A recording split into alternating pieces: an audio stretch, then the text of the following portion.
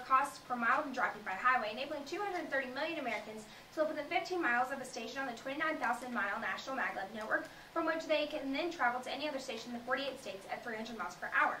2. Now is the key time. Maglev solves. Oh my goodness, there's so many benefits. My students come back over and over from major universities, and they say, Ms. Caldwell, it was the most beneficial class we took in high school because it taught us to think. Poverty. This is Fraser in 2007. Only economic growth could have delivered the dramatic reduction in poverty that APEC achieved. And with that, I'm now open for cross-examination and some clarification.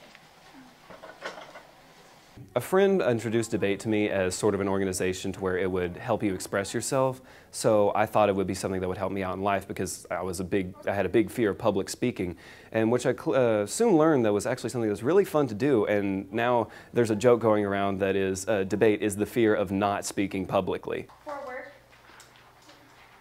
to as compatible as a platform as they experience by privileged United States citizens. I think debate very much helps anybody in their future because it teaches you how to articulate your thoughts correctly in a way that other people can actually understand them. And that in and of itself helps you be more successful just in average communication, but also it's good for businesses.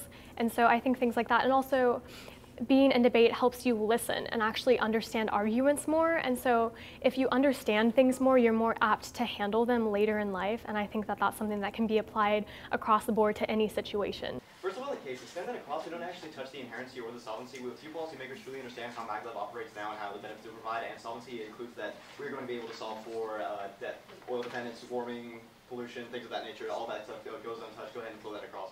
Next, we wanted to State champions last year were from our area.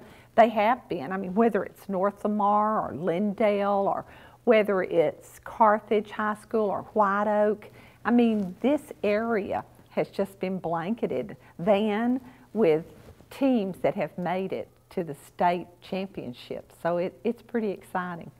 Which says that basically we just have to prove that the cons outweigh the pros and not necessarily that there are no pros.